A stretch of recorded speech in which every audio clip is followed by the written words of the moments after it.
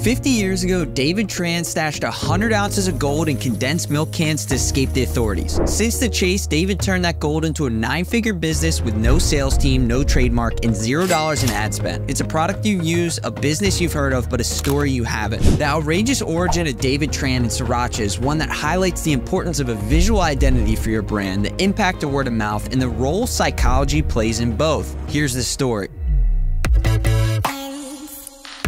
Living with his wife, son, and daughter in South Vietnam, there was tons of communist pressure which put the family in a dire situation. To defend his family and homeland, David served in the South Vietnamese army, but they were defeated in 1975 and communist forces overtook the city. Left scrambling with his wife and 2 kids, David rushed to send his family on a charter to Hong Kong. While his wife and kids were able to flee, David had to wait and hope to catch another freighter. Poor, separated from his family, communist forces on his heels, the outlook was bleak. But a ship by the name Huy Fong had room for David. Successfully landing in Hong Kong weeks later, David was reunited with family and a new passion to pursue. After serving in the army, he picked up an interest in farming. Using his brother's land, David grew chili peppers and even made his own sauce with them. However, the family's time was short in Hong Kong and they were forced to flee to the United States, where they arrived in Boston. With nothing but 100 ounces of gold stored in condensed milk cans, David Tran and his family felt incredibly out of place in Boston. Cold climate, minimal Vietnamese influence, and thousands of miles away from their homeland. Tran looked into making his own hot sauce to sell on the streets in Boston to support his family.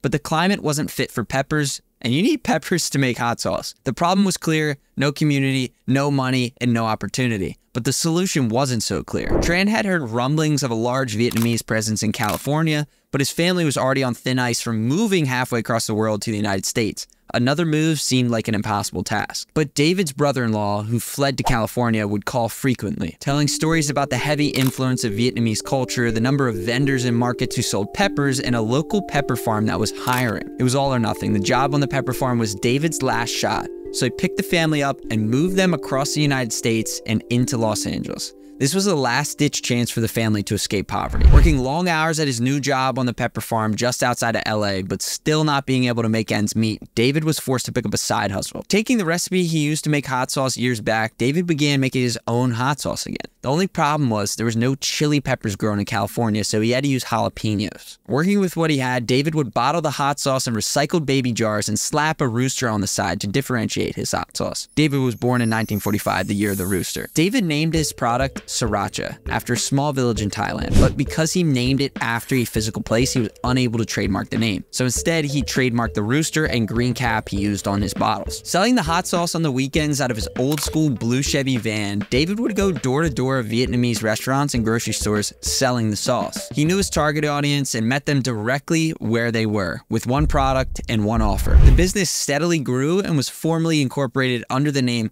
Huy Fong Foods, named after that iconic ship that saved David's life. Huy Fong Foods' Sriracha success inspired many copycats, with Heinz and Tabasco producing their very own Sriracha sauce. When asked about the competition using Sriracha in their name, David Tran said he doesn't care. He calls them free advertising. It's an absolutely baller mindset. That's one of the major benefits David saw from being the first mover in the industry. He was the trailblazer, he made the first impression, and his brand had become the point of reference for the industry. It's on the same level of brand loyalty that giants like Apple and Coke experience. But just as the business seemed primed for extreme growth, Huy Fong faced 2 massive hurdles, and David Tran's family's future was in the balance. A competitor in Thailand bought the original Sriracha recipe that David used and named themselves Sriracha Paniche.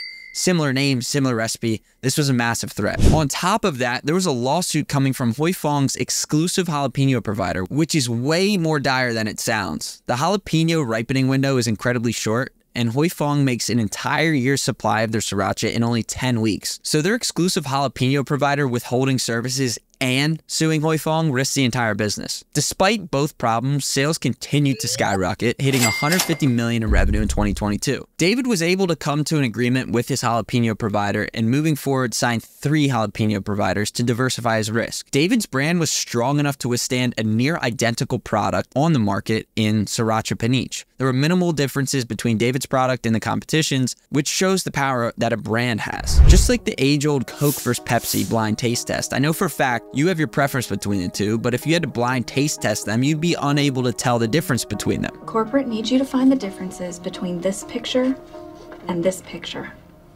They're the same picture.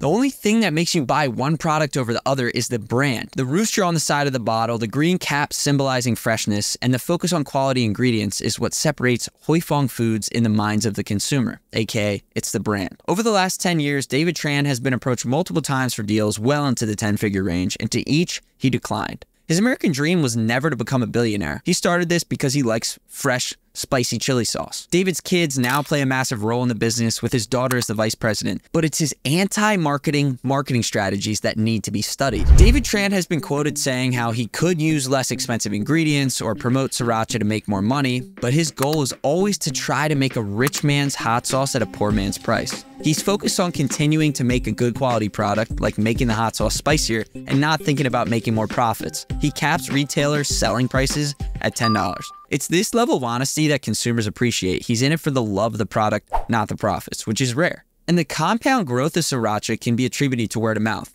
David Tran went door to door of Vietnamese restaurants and gave them a product he knew they couldn't refuse. With one product, one offer, and one target audience, Sriracha's small beginnings were not small for long. Word of mouth is one of the hardest forms of marketing to initiate, but once you can, it is the most effective. To prove that, a Nielsen study discovered 92% of consumers trust recommendations from friends and families over all forms of advertising. Without word of mouth, Sriracha would still just be a tiny village in Thailand, not a 9-figure brand. Now there's one last piece of the puzzle that I went down a rabbit hole about trying to answer this question. What is the psychology behind why some humans love spicy foods? Outside of the taste, spicy foods can test your limits. Like, I see it as the dining equivalent of bungee jumping. Humans enjoy the bragging rights that come with conquering a particularly spicy dish. And the typically exotic meal can enhance one's image as a worldly and open-minded individual. This parlays perfectly into Sriracha's empire that relied heavily on word of mouth to introduce the product to new hands.